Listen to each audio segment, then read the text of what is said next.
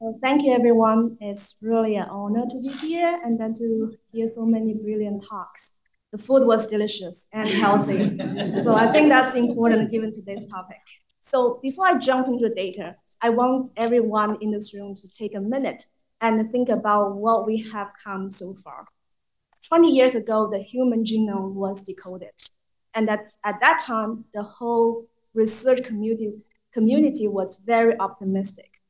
People think that we can develop finally the targeted therapies that remove those bad genes and then completely eradicate a lot of disease, including cancer. But 20 years have passed and we are very far from that promise.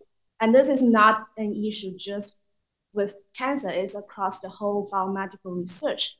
But it's especially disappointing for cancer because cancer was considered a disease caused by gene mutations. So this is a problem that a lot of researchers and scientists have been thinking. And recently in this book, the reference is down there, it's called Rethinking Cancer, is I think the first book that confronts this question directly. And they pointed out it's something to do with how we think about disease. The current paradigm is that the cancer is caused by a number, maybe a few specific genes that are dysregulated or mutated. But after 20 years of research, at least, we now know that DNA level information, they are important, but they are not sufficient to understand the whole picture. A new paradigm is needed. And this paradigm calls for systematic review of cancer that embraces all these different elements, different associations, different correlations that sometimes are even weird to put them together. And we really need to understand the cellular ecosystem rather than just a single component of the cells. And this is because by nature, the biological system is complex and dynamic. I'm still practicing this. So on the far left, you can see typical glucose metabolism pathway. And this is what we learned from our textbook. The metabolism pathways, they are organized in a stepwise fashion. There are certain enzymes that facilitate those steps. But if you look closely, these steps are connected by some of the common metabolites like ATP and ADP. They participate in a lot of these reactions and they connect these pathways together into a network.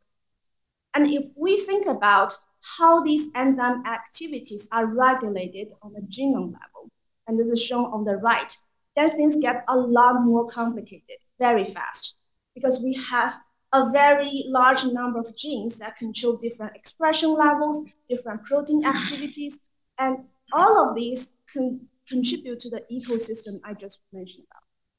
So how can we study this very complex system? Can we measure the individual of those metabolites? And the answer is yes. Recently, the whole analytical world has a pretty big breakthrough. And this is I think is a revolution of the technology in mass spectrometry. So instead of measuring like one amino acid at a time in the past, now we can measure tens of thousands of metabolite signals. And this is shown in this workflow here. We can, in a one file specimen, we can measure a lot of signals, and then we can put them into computational tools and to find out what signals are actually associated with our disease. And in the end, we can also ask the questions, what functions are these metabolites representing?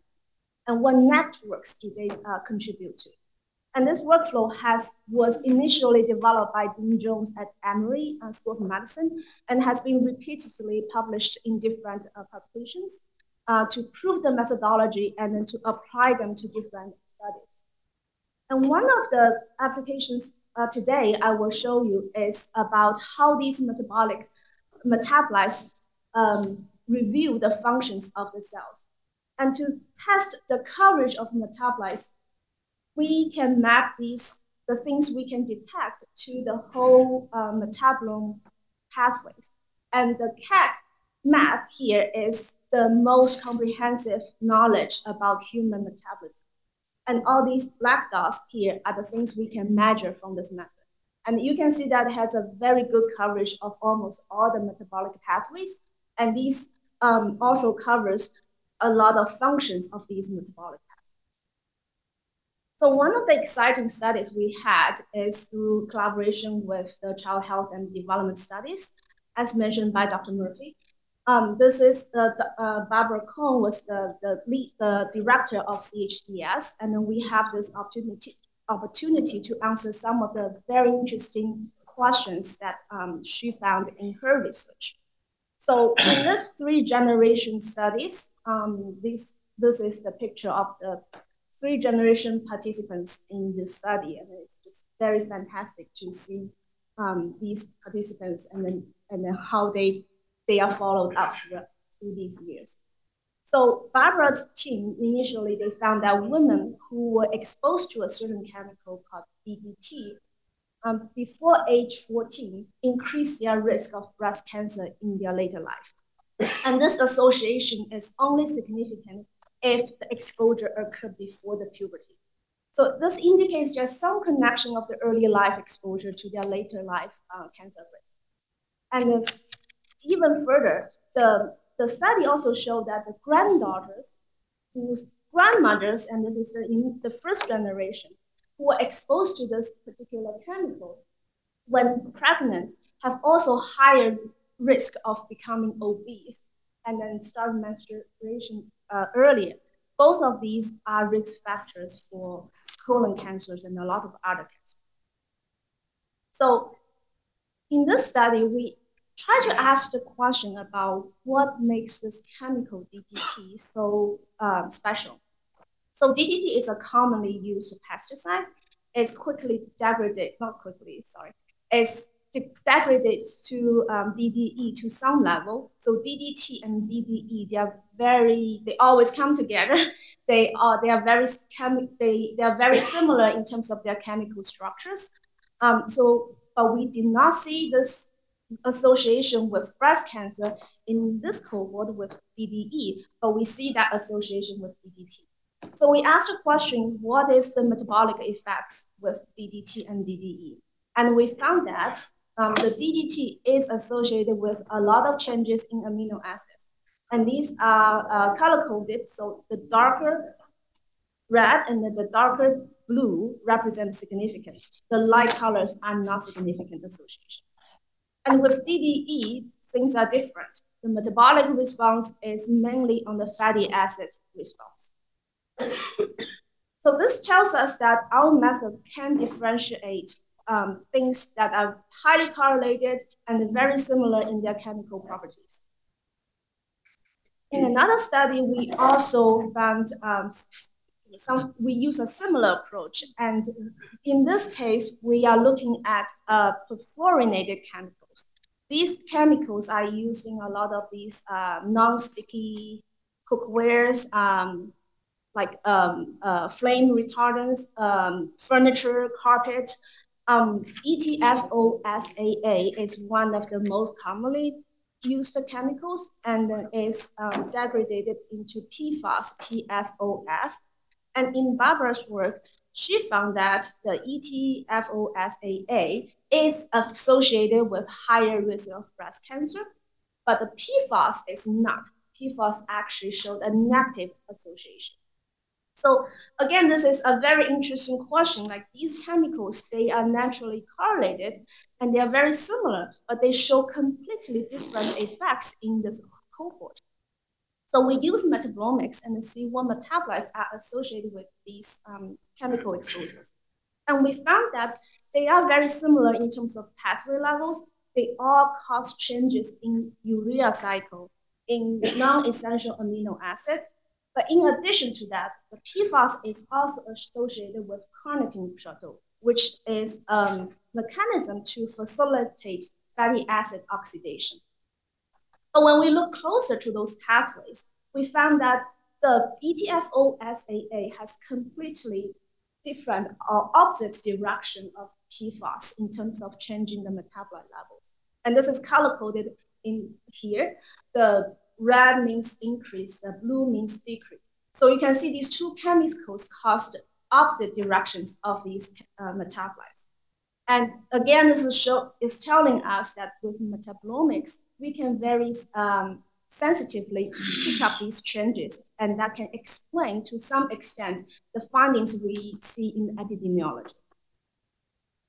And I talked about 4 chemicals already, and that's already a lot for my brain to process. But we live in the real world, so we are not just exposed to DDT, we're not just exposed to PFAS, we're exposed to a lot of things at the same time. And how do we comprehend this large data set and the large number of exposures we are experiencing?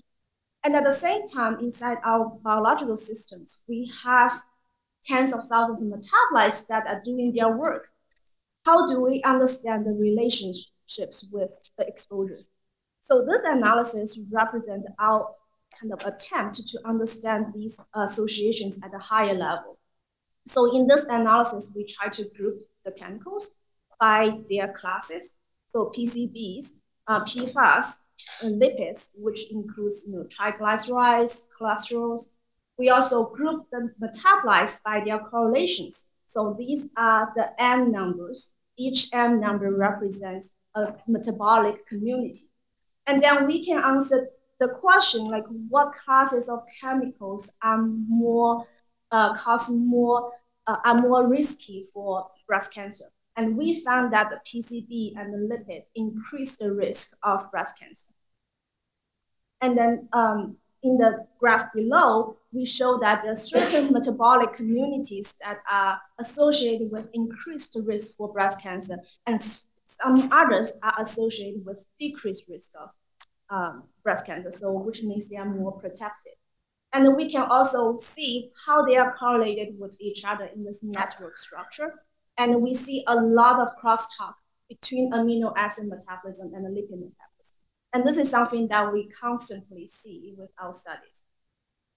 So far, I have shown you how we can understand the functional pathways that are associated with a chemical exposure, and how we can try to put them all together and understand what is the most important relationship in our model. Next, I want to give you another example to see how, even given the already a lot of contributors, how can we identify new biological contributors? So this is a study that looked at a metabolite from the microbiome in the GI tract. So first, we found that there was a very strong difference of one chemical in between the conventional mice and the germ-free mice. And this chemical we do not know its identity. So we looked further, and it looks like this chemical is particularly enriched in liver mitochondria. And it's also produced by certain species of bacteria, but not by others.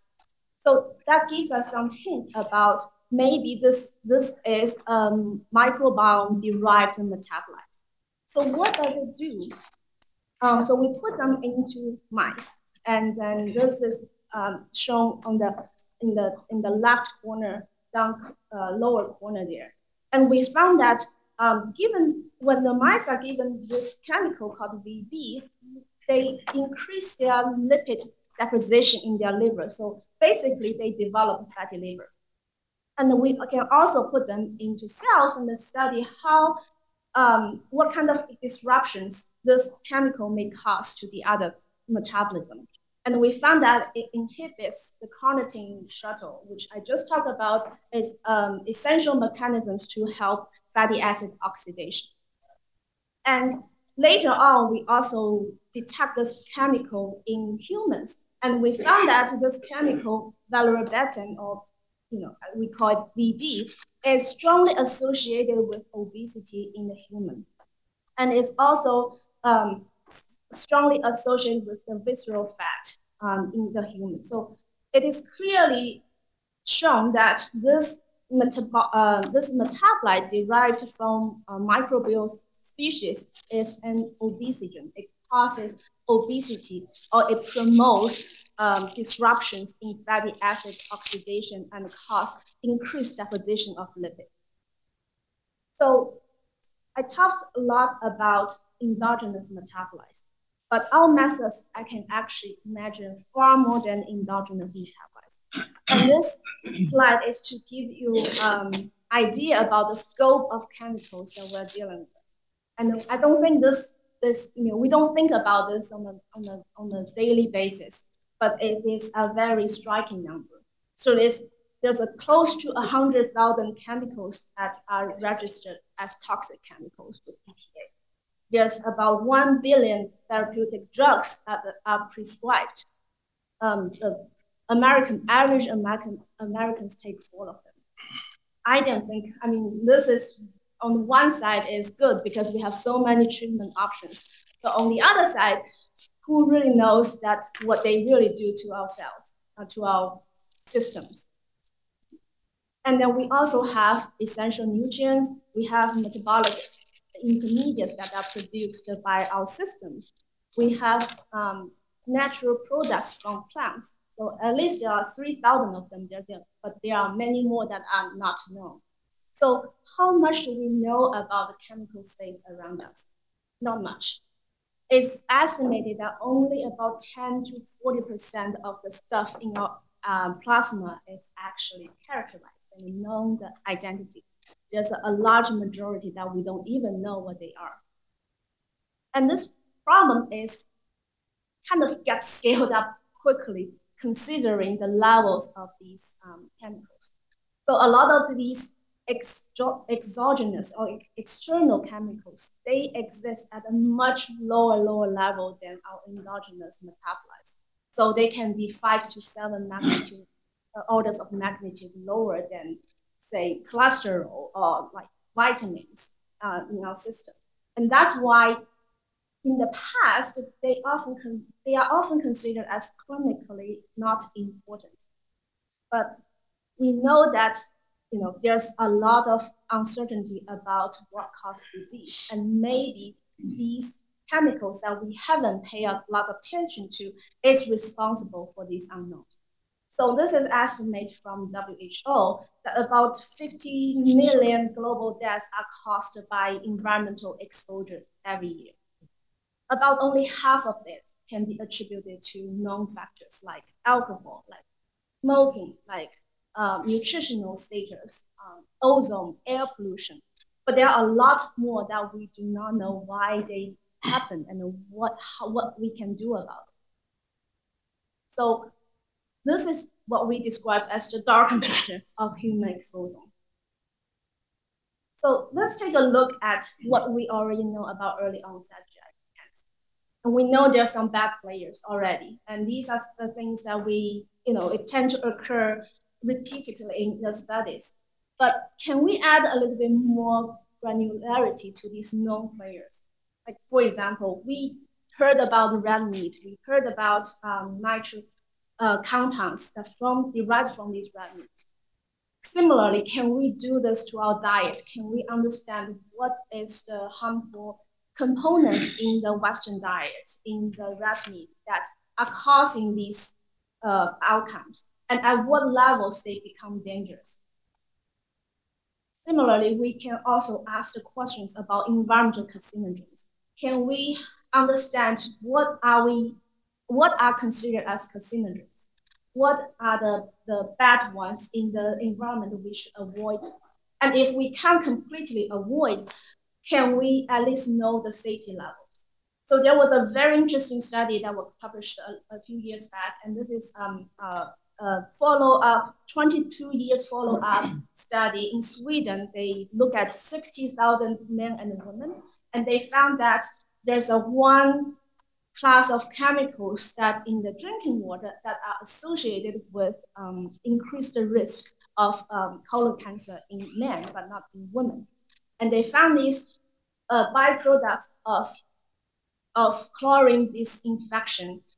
They call it trihalomethanes. Also increase the risk of developing left-sided cancer in this cohort. So maybe that is the reason why we are seeing such a rapid increase of early onset cancer. Maybe it's something else. but we need to understand what's in our water, what's in our food, to be able to make those connections. So because of that need, we decided we should develop a method that can measure as many chemicals as we can in as many samples as we can. So this method needs to have high coverage of all the chemicals. This method also needs to be high throughput, so we can measure tens of thousands of people and really make those connections. And this method relies a lot on, again, the high resolution mass spectrometry. And it also relies on computational method to group those signals into meaningful chemical identities. So this is what we found in a normal human plasma. Each of these circles represent a chemical. So in some way, this is like exposure fingerprint. Everyone has its unique set of exposures. And we can take one of these out and then identify this chemical is a pesticide called hexachlorobenzene. We can quantify them at the population level. We can also quantify some other chemicals that we know are contaminants in our environment.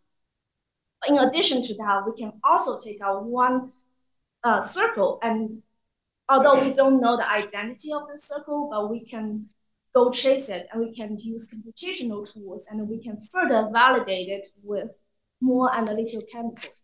So this is one example. This little fingerprint occurs both in human plasma and human lung.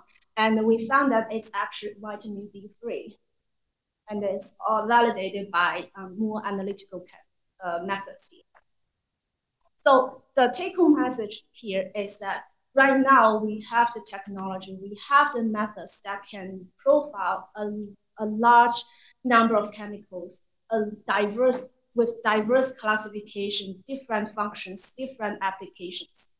On the right hand, and I apologize for the small font size, but basically we look at these chemicals in patients with liver disease, and some of them are in the United States, and some of them are in Norway. And we compare them by geographic location, we compare them by the status of disease, and the age, the vitamin intake. We can answer all these questions once we have the information of exposure.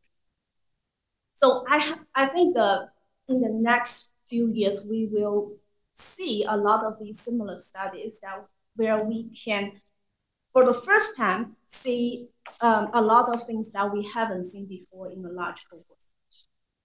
So my next few minutes will be dedicated to another topic I'm very interested in. And then this is going back to my first mention about ecosystem. So we all know that the ecosystem lives on network. Everything is connected to each other and it forms this network. Nothing exists by isolation. And sometimes in the field of, at least in the field of environmental science, it feels like everything is connected to each other. But I want to stress that it's not. The connections are not random, and we know that. And this is based on a lot of pioneer work in the field of network theory, in mathematics and in physics. And now we know that the biological system, they have certain rules of organization. And this certain rules is hierarchical. So they have certain communities in the network, and this is called modular. Sorry about the mathematical term. But basically it's describing there are different communities in the whole network. And within each community, there's several hubs. These hubs are the things that are highly connected to the rest of members of communities. And by mathematical definition, they are very important in terms of the contribution to the community. And those are the things that we can think about. What are the most important things among these connections? What are the most important molecules? And on the right here, you can see that this is an example of an E. coli metabolism. Actually, this is very, very simplified metabolism. Even in E. coli, the real metabolism is much, much complicated than this. But by this simplification, you can see the structure of the network, that it is actually organized in several functional modules. And within modules, there are highly connected molecules called hubs. So we use this network theory, and we develop tools that integrate different layers of molecular methods, so such as transcriptomics and metabolomics, epigenomics, proteomics. So we can all bring all these multi-omics together and try to understand what are the connections among and between different layers. But here, in the interest of time, I want to show you one example about understanding the connections between the environmental exposures and the metabolic response of the system. And this is a work, again, that's done with Barbara Cohn's CHDS cohort. This study is led by Yang Go, a professor at Emory University School of Medicine. In this study, she looks at the chemicals that are associated with early onset breast cancer. And these are the chemicals that these women are being exposed to during their pregnancy. So each of these connections here, it might be really hard to see the connections, but everything here is, the connections is behind the nose, so it's hard to see. But the circles in the middle are the chemicals considered as dietary or environmental chemicals. And all the squares around it are endogenous metabolites. So using this network integration tool, she was able to identify there were 3 communities of the network that seems to be very important. The first community, C1, have a lot of overlap with the second community, C2. And the F1 and F2 are the most important chemicals. So F1 turns out is hydroxyretinoic acid. So this is a vitamin A metabolite. It's very common to get it from the diet. Another chemical is F2, is unidentified. So we don't know what it is here. But on the left-hand side, you will see this community C3. It consists of a number of environmental chemicals. 2 of them are F4 and F3 here. They are commonly used pesticides. So they are real contaminants from the environment. And then we can also ask the questions, what are the metabolic response associated with these chemicals? And we found that the C1 and the C2 have caused a lot of response in terms of fatty acids, lipid metabolism, and inflammatory response. So arachidonic acid, prostaglandin, these are typical signatures for inflammation. But on the left-hand side, we see that these C3 chemicals, they cause a lot of response in amino acid metabolism. And again, if you remember from the previous slides, amino acid seems to play an important role in breast cancer risk. And in this study, again, they are finding the similar thing. Yes, these pathways are associated with early onset breast cancer. So I think I will just re-stress that how important it is to put everything in its context. The context is complicated. It involves a lot of things. But without the context, we won't be able to know what is really the function that is changing. And so over the past 20 years, we have learned a lot. And these statements, they are just basic, plain fact. And we already know that.